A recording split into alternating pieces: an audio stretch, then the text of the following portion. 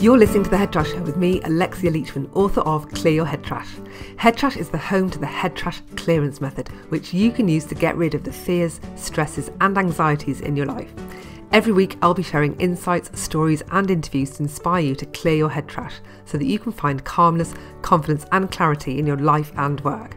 To find out more about clearing head trash and creating a headspace, head over to clearyourheadtrash.com. And now for today's show.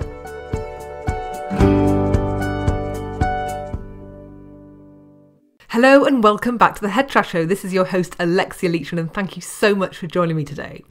Now in today's episode I want to talk about your head trash clearance practice and why it needs to be a practice rather than a one-off hit of something that you might do once and then not go back to again.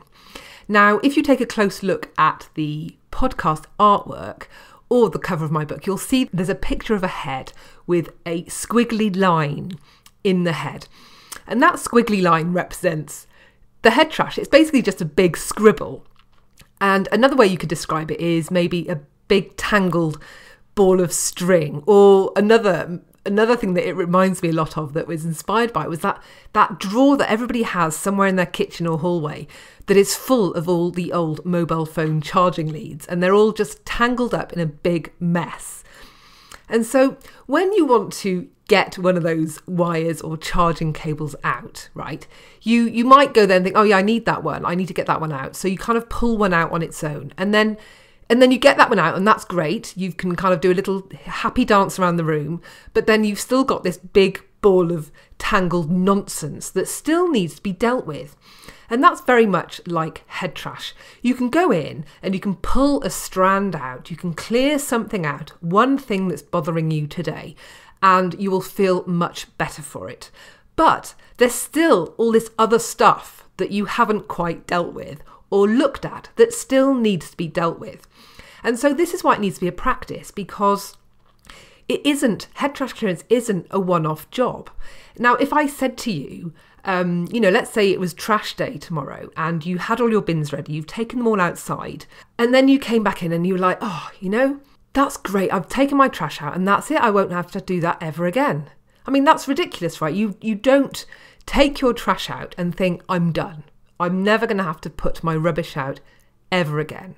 Because, as we all know, life moves on. Life continues.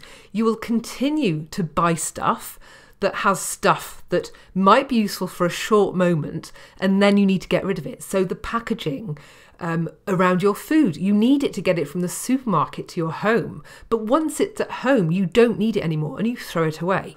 Now, of course, with the environmental movement, packaging is changing quite drastically at the moment, but we're not going to be rid of it that quickly. But also when you think about clothes that you wear, you buy clothes, you enjoy them for a while, maybe you're really into fashion and you buy clothes and you wear that stuff for a few months and then you don't want it anymore. So there's always going to be a need in your home, in your physical life, to get rid of stuff. Because the more you consume, the more you interact with the world around you, the more you buy, the more stuff at some point you will need to get rid of. And the same is true of your head trash. You can't say that, oh, well, I've got rid of this now, because there's going to be more stuff that piles in. And that's assuming that you had a really good clear out in the first place. A lot of people don't really go through the process of having a really good clear out. Now, if you imagine that you had not thrown your trash out throughout the whole of your 20s. Can you imagine what kind of mess you'd have in your house right now? So let's just take that and imagine what kind of mess might be in your head. Now, of course, not everyone in listening is going to have a complete nightmare of a mess in terms of head trash in their head. But if you've never really done any inner exploratory work, any facing up to your fears, any emotional clearance work, then there will be this build-up in your head that's really going to be creating you a lot of mental clutter, and it's going to be slowing you down, getting in the way of some clear thinking, some clear decision making, and some connecting to your intuition. And there's lots of other, good night's sleep, good skin. I mean, goodness me, I could carry on all day about the impact that our head trash has on us. But if you've never gone through that clearance process of going through, and it doesn't mean you have to do that using the head trash clearance method. You could be doing that in any number of ways in terms of dealing with the stuff that's in your mind and getting rid of the stuff that no longer serves you. There are lots of ways of doing that. But if you've never gone through that process, then you've probably got a heap of stuff that you need to deal with. You know, a really good place to start when we think, you know what, I'm going to sort out my head trash, is to have a really good clear out, a sort of a kickstart process where you really go deep. You know, it's like going in and let's say you've kind of you decide you're just going to have a spring clean in your house. You don't sort of mess about just getting the hoover out and a cloth out. You think, I'm going to empty the room, I'm going to empty the wardrobes. You know, you might do a Marie Kondo on your house, and it's really deep and cleansing and satisfying. And the same can be said of doing that with your head trash, you know, really going in and looking at all those inner conflicts, the value conflicts, the emotional conflicts, the fears, the things that are sapping your confidence. I mean, it's really, I find that I get really excited doing that. When clients come to me and they want like this big head trash clear out, I get really excited about that kind of work. And so I will always encourage people to kind of do that big clear out to kickstart your process, because it makes the maintenance, the ongoing practice, so much easier. You know, if you imagine you want to lose a lot of weight, and, you know, you might start by being quite drastic. You might decide that you're going to change your diet significantly. You might hire a personal trainer. And you really want to lose a ton of weight in a reasonably short period of time. And then let's say you achieve your goal weight. Then beyond that, you don't just kind of throw everything else out the window. You carry on and you maintain. And so you still go to the gym. Maybe you don't sort of work out 5 times a week. Maybe, you know, sort of bring it back to 2 times a week. So, but there is still a maintenance, a practice going on that enables you to stay where you're at and to keep in good shape.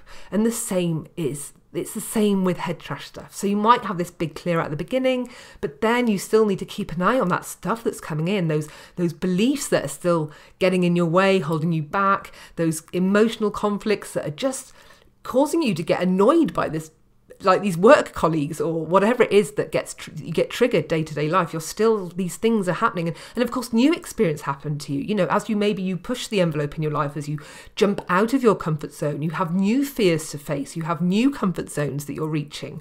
There's always something new to explore and to clear on the personal growth journey. So for me, when I get people coming to me and they want one head trash clearance session, I think, well, that's great, that's brilliant, we're gonna clear this thing. So maybe it might be a phobia of needles and injections or something similar like that, where we're doing this one thing that's really going to help them in that moment, in that time of their life, that's really going to help them. But really to experience true change and to notice a real change in how you feel inside your head, it's a practice. It's a boatload of work. And I say a boatload, you know, it depends on what kind of a state you're in, right? But it doesn't have to be as much as you imagine. So for example, I had a lady that came to me not that long ago. She was being made redundant, so she had some money that was given to her by her company to help her to find the next job. And so she came to me and said, I really, really, really want to do some head trash clearance. And so I said, well, what is it? What do you want to achieve? What do you want out of this process? And she said, I just want the voices in my head to stop. I just want peace and quiet in my head. And I thought, whoa, that's kind of like, that's a big ask. But I was really excited by it because I know exactly, in order to achieve that, I'm like, right, this is what we need to do. This is how we're going to go about it. We absolutely did achieve that. We achieved that in less than 2 months. And at the end of it, she's like, I'm at peace now. I'm not arguing with myself all the time. I'm not replaying these conversational loops in my head constantly. I'm not debating. I'm not sort of not speaking up when I could because I daren't. You know, I'm basically... She was just more at peace with herself, more present, more mindful. And so when I say there's a boatload of work required, I mean, yes, there could be a short period of intense work where there's a lot of this clearance happening, but my goodness, the change can happen very, very quickly indeed. But then you need to carry on. You can't, if you stop, then it's just going to gather again. It's like with the trash at home. You can't say, oh, I've had this big clear out at home and that's it. I'm not going to have to clear out my house again. You know, you're going to have the ongoing weekly trash cycle. But then, you know, this time in 6 months, in a year, you're going to have to do your house clearance stuff again because there's going to be new clothes that need throwing out. There's going to be new bits and pieces that you think, oh, I don't need that anymore. I need to get rid of it. I need to clear some space so I can kind of feel relax in this place, you know. And the same goes to your head. You need to have a clear out so that you can relax in your own company, not feel like you have to distract yourself constantly by your phone, by TV, by binging on a Netflix documentary, whatever it is. You know, how about just being? How about just being in nature? Do you have to always have your earbuds on when you go for a walk or when you take some transport? Could you just not sit with yourself And generally those that struggle to sit with just themselves as company are trying to distract themselves because of the head trash, because of this constant noise in their head. They just want it to stop. They don't want to argue with themselves anymore. They don't want to replay that conversation that they wish had gone differently. And they keep changing the ending of what they should have said.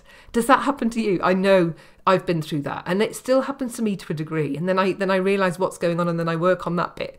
There's always new stuff to clear. I've been clearing my head trash like a demon possessed for, I don't know, about 10 years. And there's always new stuff to clear. There always is. But it's so much easier to maintain that practice once you're in a good place than allowing it to get out of control and thinking, my goodness, I can't even find a way out here. I feel so overwhelmed. My anxiety's off the charts. I feel so fearful. I don't want to do anything. I can't even face going out to do anything that's good for me. I can't do self-care because I don't love myself enough. If you allow those feelings, that head trash to accumulate, then it can really manifest itself in some very difficult situations in your life, and also manifest as dis-ease. Dis-ease in terms of lack of ease with who you are, lack of ease with your thoughts, with your feelings. So yeah, I realise I have gone off on a little bit of a rant. But I just want to impress on you the need to consider head trash clearance as a practice, as something that you put time aside regularly for, that you are always curious about and think, maybe I should work on that. Maybe I'll add that to my list, and I'll do that when I do my monthly clearance session or my weekly clearance session, or whatever rhythm that you feel you want to put in place in your life. And it's going to be different for everybody, right? Because we're all in such different places and we all respond so differently to what's going on around us. So, I know I go through bursts. I've always got a list on the go. And sometimes I'll just go through a really intense session of a few days where I'll just do loads and loads of clearance, and then I'll kind of back off for a few weeks, and then I'll go back and do that again. So it really is different for everybody. You get some people that are like, those that are really big fans of the miracle morning, they'll be getting up really early in the morning and have their different elements of their daily practice that they do for themselves. And so head trash clearance could be a good part of a regular practice like that. If you like getting up a few hours early before the rest of the house awakes, then that could be a good time for you to do some head trash clearance. So it really does depend on what's going to work for you. But I just want to impress on you, I think it really is a practice that we can that will have the most impact in your life when it does become a practice. Because when it is a one-off, if you think back to exercise, yes, you can go off and go for a really long walk or go on a skiing holiday and you've done a load of exercise that week. But really, for your body and mind to benefit from exercise, it's a regular thing. And the mind and the body are so connected that I think we need to be thinking about that in terms of mental health and emotional health as well. We can't be ignoring our mental health and ignoring our emotional health and just looking at it sporadically, because it affects so many aspects of our lives, and it's the beginning of so much.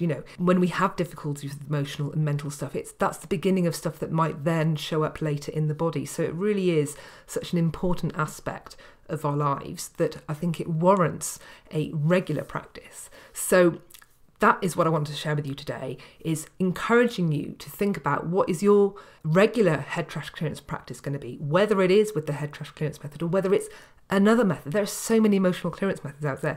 It can be with any of those. If you can find one that you can get on with, that you can do to yourself, where you can just keep on top of it so things don't get out of control, that you feel emotionally strong, mentally strong in the most part. Because of course, even by doing this stuff, you're still going to have days where you get hit by a curveball, and that's fine. That's absolutely fine. But you're much more able to bounce back by having this strong foundation of emotional resilience, by having these regular practices in your life. So think about when you might be putting this aside, when you might be doing this in your life. Think about what resources you're going to need to maintain this. Whether, maybe you need the support of a group. Maybe you're quite happily doing this on your own.